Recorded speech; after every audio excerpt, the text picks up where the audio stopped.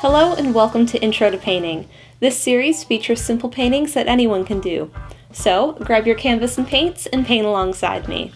Today we're going to be painting a Pokeball nestled in the grass. But first, let's talk materials. For my canvas, I have a pre-gessoed 18x24 one. You'll need something to mix your paints, and I have a glass painting palette. You'll need something to wash your brushes off in, and I have an old container I've just recycled with some water in it. For your brushes, you'll want a large flat, a large round, some medium rounds, and a small detail brush. I also always use a piece of chalk, and it's real tiny. It's just a piece of Conte crayon. You could use a pencil in this case because we will be tracing our shapes in today. There's also two optional supplies I'm going to be using. I have a palette knife, and it's highly recommended so you can kind of keep your paintbrushes clean. I really love using one. I'm also going to be using acrylic glazing liquid today. This is completely optional. You could get by on using water. Just makes things a bit easier. For my paints, I really like a heavy body acrylic, and Golden is one of the better brands out there. So you'll need a primary yellow, primary magenta, a primary cyan, and then you'll need a black, whether it's Mars or carbon black, either works fine. And you will also need a titanium white. So let's get started painting. For my sky, I'm just going to need some of that cyan and some of that white. So put a great blob of cyan down and another big blob of titanium whites. Next, I mentioned that acrylic glazing liquid, and like I said, this is completely optional. You can use a little bit of water, but it is helpful. So I'm just going to put a little bit in my blue paint and a little bit in my white paint, and that's all I need. If I was using water, I would just get my paintbrush a little bit wet and just work with it with a little bit of water on it. So I'm going to go straight onto that glazing liquid and some of that blue, and just load up my paintbrush with some of that blue. Go over to my canvas and just start painting in blue across the top. And grab some more. And because I like to wrap my canvases, I'm going to make sure I paint the whole top of it and the sides as I'm working. Now what this glazing liquid does is it kind of makes it a bit easier to blend and keeps it wet a little bit longer as I'm painting. So now that I've gotten this little bit of a top row done, I'm just going to grab some more paint and just work my way down the canvas. And I'm not going to go too far, I might go about a third.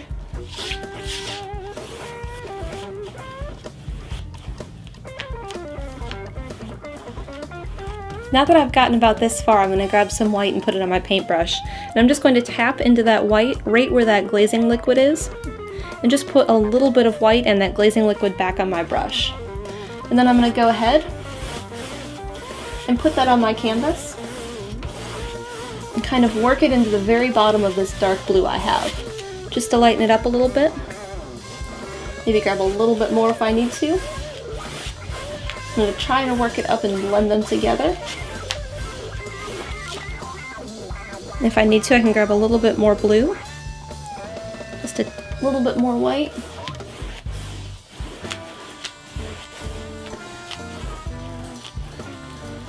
And in order to blend it right, I'm just going to grab more blue and go above it, and then down into it. So I have a smoother transition between the two.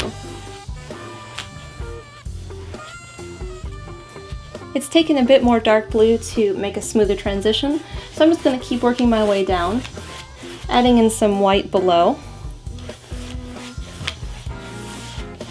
like so, and then bringing the darker blue down on top.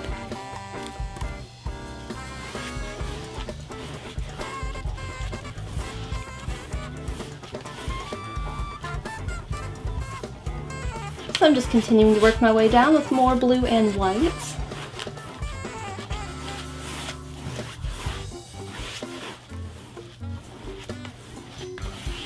Now that I've gotten to the bottom, it's pretty much just pure white, and because this painting is going to have grass down here at the bottom, I'm not super concerned if I manage to even get this far with any blue, because it's just going to be covered up by the grass anyway later. But the reason I painted all the way down is so I have a nice smooth transition with the whole sky, just in case anything happens to show through. This sky ended up a little bit streakier than the Animal Crossing Intro to Painting video I had done. I had done it slightly different. But I wanted this look for this painting, so don't let it bother you that it's streaky yet. It'll work really good with that grass later. The sky is dry, it's time to start mixing up green for grass. So you'll need yellow and you'll need blue. So because my yellow's in a tub, I'm going to have to use my palette knife to get some of it out. So I'm just going to get a big chunk of it and lay that right on my palette. I'm going to grab a slightly smaller chunk of it and lay that smaller one on the palette. And then even less over here. For the blue, I'm going to put a little bit of blue where the most yellow is, kind of half and half for the middle, and then a lot more blue on this side. What I'm aiming for is I'm trying to get a yellow green, a medium green, and then a blue green over here. Now that I have those spooned out, I'm just going to go ahead and start mixing. So over here, I'm going to just start to stir these two together to make sure they're super incorporated where I don't have the streaks of blue or yellow showing through. So I can keep stirring. I can scoop some of the paint from underneath.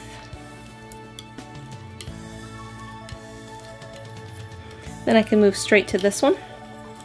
And this is going to be my medium green. And then over here, we're looking for a yellow green. And I had scooped that blue away just to make sure. If it's too yellow, I can add some more of it back in. But I think that was a good choice because this is more of the color I want. And then with this, maybe I'll just put it back in this one just to make it a little bit more blue. And there's all three of our greens. I'm going to start with that blue green, and I'm using my big round brush, and I'm just going to start by drawing in some grass. So I want it to be pretty tall. And I'm using this big brush first. I'll move to the little brushes later, but this is going to give me sort of a good base layer. And I'm starting a bit taller on the left, and it's going to kind of work its way and get shorter towards the right.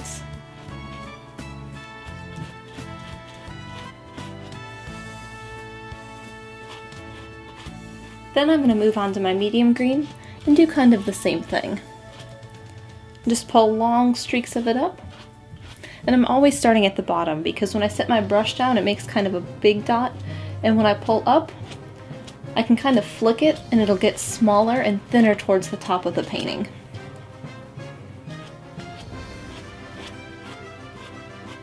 Then I'm just going to move into my lightest green and do the same thing. It's important when doing this to start building layers, so that's what I'm doing. I'm starting to fill in with all the different greens, and because they're still wet, they're kind of blending together and making even new greens.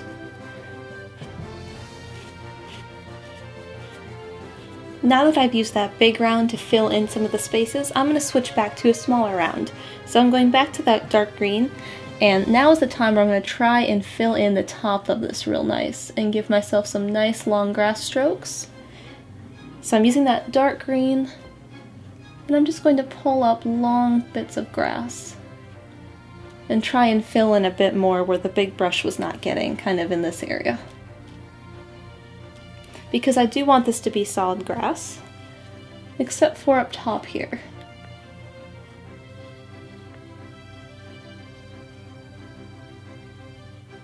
So I'm just trying to use a very, very fine point on my brush. Trying to let some of them cross, but in general just be very, very pointy and fine tipped up at the top.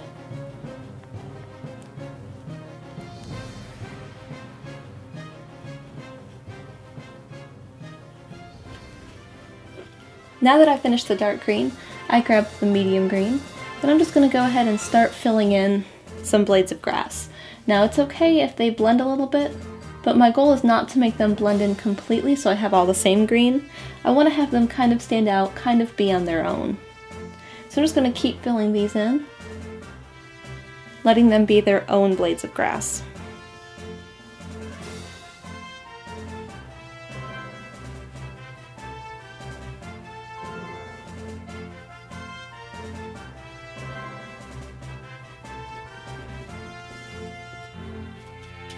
This is going to take a lot of layers, so I've moved back to the lightest green,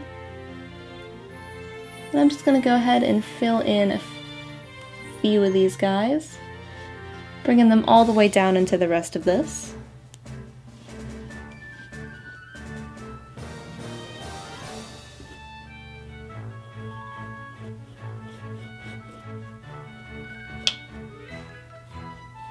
So, going back to the dark green, I just want to make sure I fill in some of these spaces, because I do want blue to show through across the top, but down here definitely not. So I'm just going to grab more of that, and maybe draw in a few more grass blades towards the top, just to fill it in and make it look a bit more natural.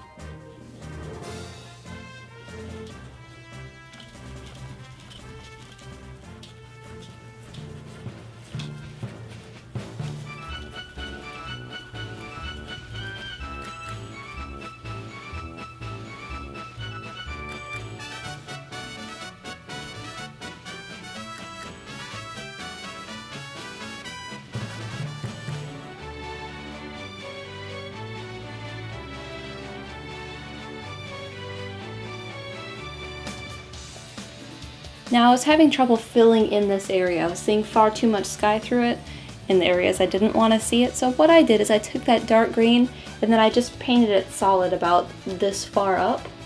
And then as that was drying, I took that medium green and then the lighter green, and then I just drew in more grass streaks with that. So I'm pretty happy with this. It needs to dry really well before I move on to the Pokeball. Next, it's time to start working on that Pokeball. And what we're going to do first is we're going to draw it in by tracing a circle. So I have a few things I could use. I have this plate. I have an old Tupperware container for some queso cheese. And then I have this cork thing I used to put under some of my plants. And I just thought I would try all of them to see which one I like best for how big the Pokeball should be. So if I look at this container thing, I think that's far too small for how big my canvas is. So the next size up is going to be my plate. And I think that's a bit better, but let's try the cork. And I think that cork is a good size for how big my canvas is, so I'm just going to grab my Conte crayon and we're going to trace it. So I have my Conte crayon, it's just like chalk, and I'm going to figure out exactly where I want this to be. Maybe about here. So I'm just going to set it down and use the chalk to trace it, and making sure I don't move it. So I have a nice perfect circle. So that's where my Pokeball is going to be. Before I start painting in the reds and the white and the black, I need to go ahead and prime this white, because all of this different grass with all the different streaks of green in it is going to show through my colors, and my Pokeball will be kind of green when I'm done. So I just have some titanium white. And I'm just going to go ahead and fill this in solid white. It's also going to even out the texture I have here from the paint and kind of give it a bit more of a uniform texture, and then of course color.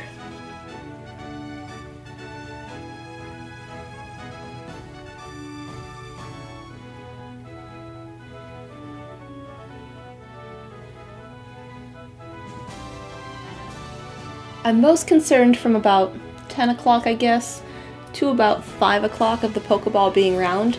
This other bottom half I'm not super concerned about, because after I do the details I'm going to bring more grass so it's kind of like in it instead of sitting on the grass. But let's let that dry really well before we start doing those details. Now that this is dry, I'm going to go ahead and take that chalk off. So I just have a wet paper towel, and I'm just going to go all the way around the edges and get rid of all that extra chalk. The next thing I need to do is draw the details of the Pokeball. I'm going to be using blue chalk for this because I find it erases really well compared to some of my other colors. So to start off, I'm going to go ahead and draw in kind of the midline, the equator of the Pokeball. And it does curve just a little bit here. It's not a complete stripe, but there is a little bit of a curve to it. So I'm going to draw the top part, and then the bottom part's going to go just parallel to it.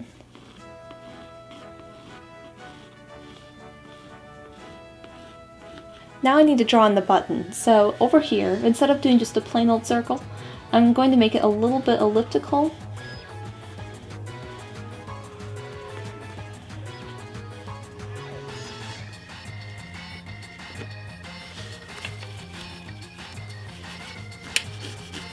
And if I don't like where it is, I can just grab a wet paper towel and erase it out.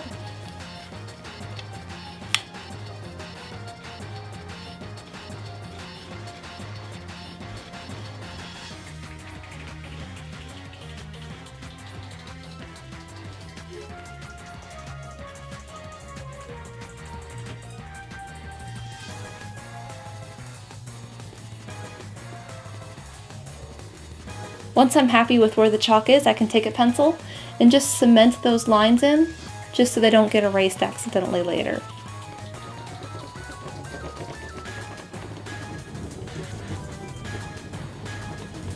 I have it blocked in, so it's time to start painting. I have some pure magenta on my palette, and I'm just going to go ahead and start filling that in. Now, as you're painting this, you want to make sure you get straight to those edges so you don't see any white on the edges of it. So I'm just being very, very careful and making sure I don't go too far over that line so my circle stays nice and round.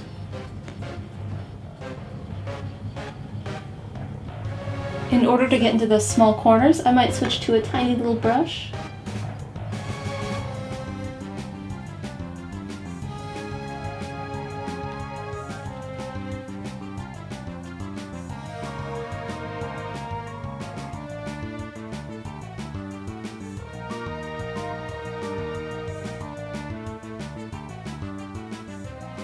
So I finished the red, and I'm going to go ahead and start to fill in some of the black here.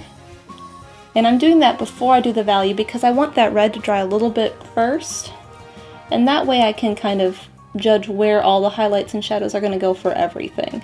So I'm going to fill that in, but I've realized I made a mistake.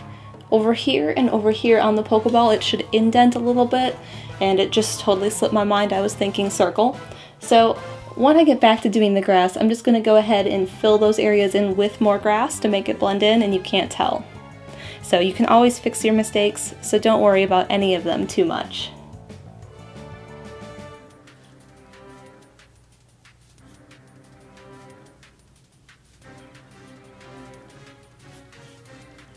Now, my mistake is really throwing me off, so I just mixed up that blue-green again, and I'm just going to go ahead and fill it in just so it's not throwing me off anymore. It'll still need some touching up later because just filling it in blue-green is not going to solve my problems, but it'll help me later. Well, it'll help me now to figure out what I'm trying to do, but I'll touch it up later when I get back to doing some more grass. Anyway, back to the rest of the Pokeball. So what I've done is I took a little bit of the black I had, actually while I had the black on my brush, and I mixed it into some of the white to make kind of a lighter gray. And I'm just going to kind of throw that along the base here. And I am going to be working in kind of like a half circle.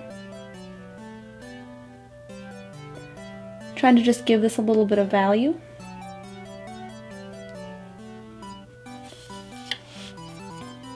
And it's not super important like exactly how this is done because it's going to get covered up mostly by the grass. But the parts that aren't, I want to make sure there is value to the Pokeball.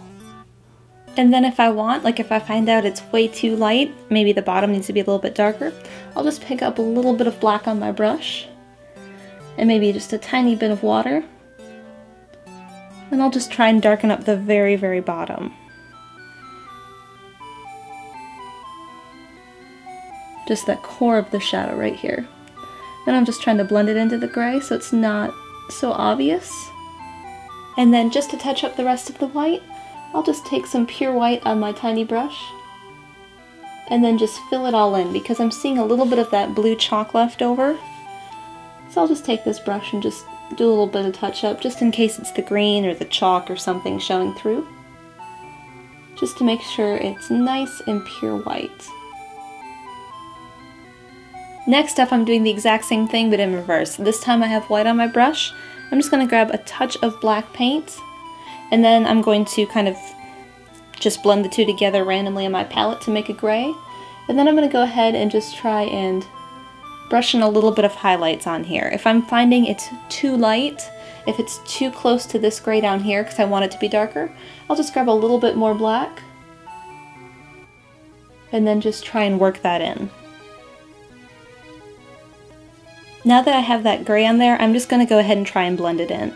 So I'm just grabbing some pure black by itself, And then I'm going to just go right on these edges and just try and make a nice transition between the two.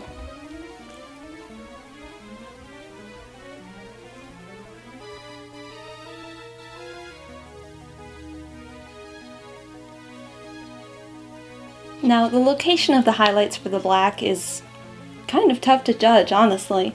I thought about not putting it here because if the light is hitting the Pokeball here, the button will cast a shadow here so you wouldn't get any of the highlights. So I wanted to have some go back this way, have a little bit up here, and then back out to the front. So that's where I decided to put them. So I just have kind of a very dark gray that just slightly lightens it up. It's kind of hard to tell where it is, but it's there at least a little bit. For the reds highlight, I just have some red on my brush, and I'm just going to grab a touch of white paint. So I don't have very much on there at all. There's a lot more red paint than there is white. So opposite of where the shadow is where I'm going to start to put this highlight. So I'm just going to bring it kind of back and forth in the same motion I did down here. Maybe adding just a little bit of water onto my brush so it's a bit smoother and easier to blend in. And I'm going to go straight to the edge of the Pokeball. And then just maybe add a little bit more water so it blends easier.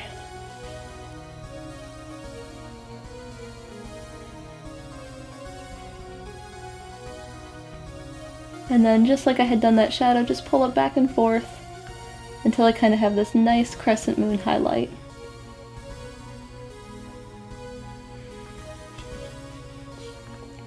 And then if I want, I can wash off my brush of all that light red or pink. Dry off my brush. Grab a little bit of red by itself. And then I can use that to kind of blend in these edges.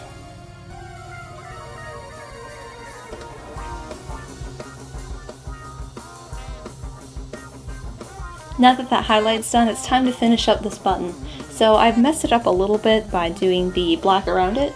So I'm just going to grab some more white and just make sure I have this the exact shape I need it to be, which is kind of an ellipse,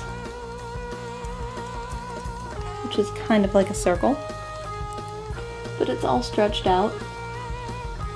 Now to finish the button, I've just gotten my brush wet and grabbed a little bit of black paint, and then I'm going to just go ahead and kind of fill in half of this button.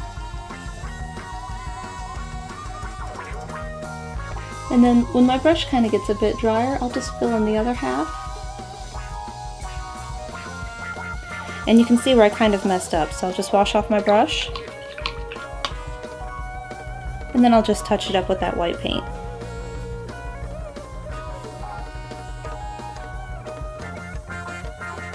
If you like the look of this Pokeball, you can leave it and work on the grass, but if you'd like to take it a step further, you can keep going from here.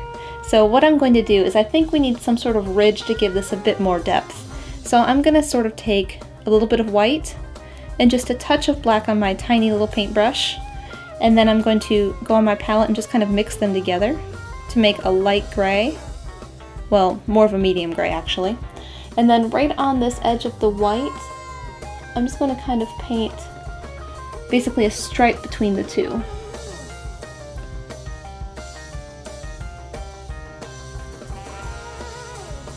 Now I'm not super concerned about some of these bumps I'm getting along the bottom, because once I finish up filling this, I can just take some pure white paint and touch that up.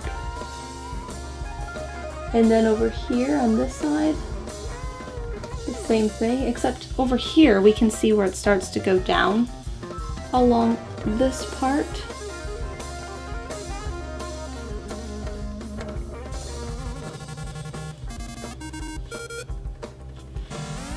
And we're just going to make this go until maybe about the very bottom of the circle, and it's just going to get thinner and less visible as we get there. Like that. So now's a good time for me to clean off my brush from this gray and switch back to white and do some cleanup work on just this part. So I've done the whites ridge, now we're going to do the same for the button. Just right along this side, we're just going to paint the ridge of this button in. Or I guess the ring around the button. And the same deal goes is once we get towards the top, it's going to get thinner and harder to see. It's going to be its thickest right at, I guess, 9 o'clock of that circle.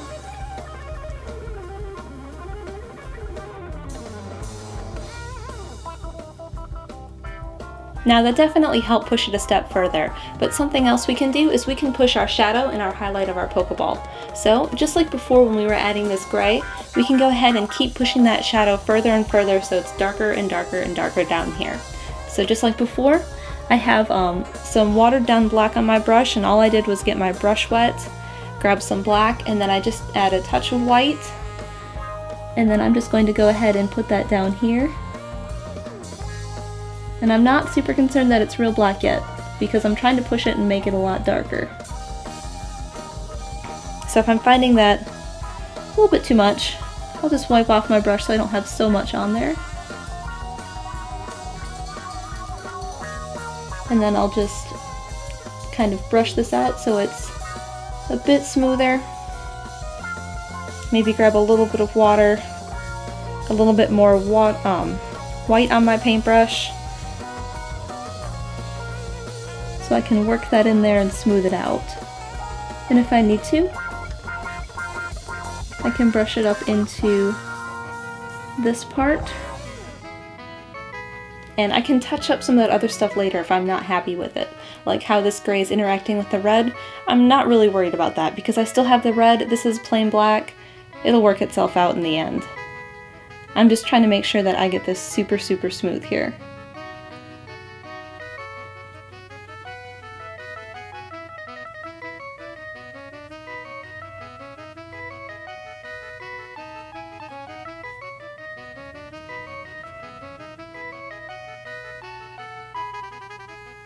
Now that I've gotten that sufficiently dark, I can just grab some pure white with a clean brush and just work on blending these two together.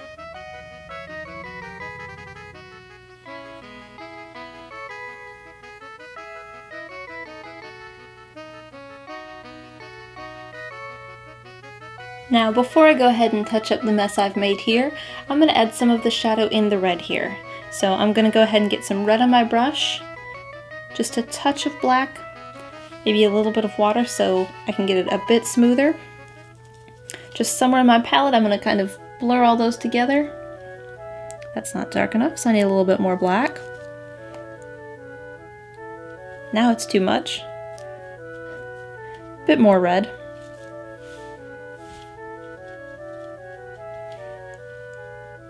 That's better. I kind of wanted this more of a maroon color. So I'm just going to kind of do the same sort of motion I was doing on the other half, but just down here. Straight to the edge of the Pokeball. I can touch up all of it later, so I'm not super concerned about getting it in the green or on the black. I'm only concerned really about getting it from here down because I like how that looks so far. So that looks pretty good. And I only needed a little bit there, so I'm just going to wash off my brush. Make sure it's clean of all that dark color. Grab some of that pure magenta. Still got some water on it. Pure magenta. And then just try and blend those two together.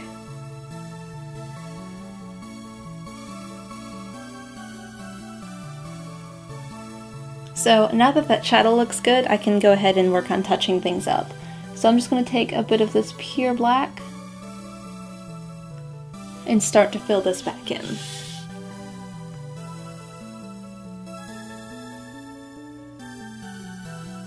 And then after I finish that, I can go ahead and mix up some of that light gray I had before and paint back in this ridge. Now I'm going to go ahead and do the same thing with the highlights on the red part. So I just have some red on my brush, grabbed a little bit of white, and I'm just going to push this highlight further. So I'm just painting that light red that got mixed up from my colors on my brush. And I wasn't super concerned about staying in the line down here, but up here, because the grass isn't going to be showing as much, I need to be real careful that I stay within these lines.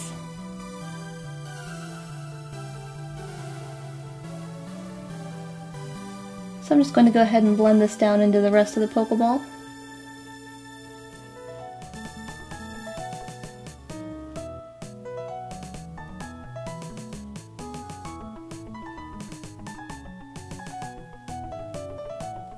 In order to make the Pokeball look like it's sitting in the grass, I mixed up the 3 greens again. I have the dark, the medium, and the light using my yellow and blue, just like I had done before. So I'm just going to take this dark green and start to paint some grass lines on top of the Pokeball. And just like before, I want them to be really random. So I'm just going to go ahead and fill some of those in, starting with this dark green until I'm happy with how many there are. And then I'll grab the medium green and then the light green.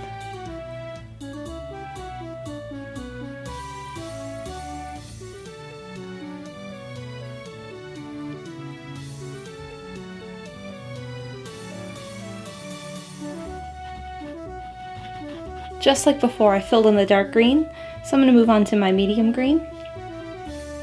And just go ahead and draw a few more detailed grass strokes in.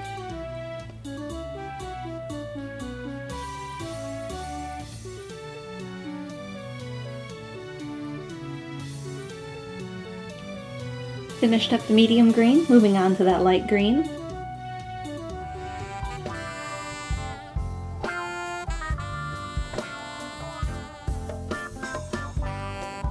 One of the other things you have to do is sign your name.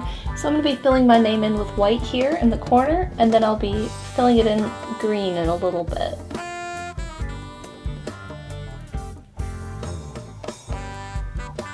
And we're done. We have our Pokeball laying in the grass. If you're interested in this piece, you could buy a print or a poster, or bid on this original canvas. There's links down below. And if you've painted with me today, I'd love to see it. Please send me a picture on Twitter. Thanks so much for watching. Don't forget to subscribe so you don't miss future episodes of Intro to Painting, and I'll see you again here on MalMakes.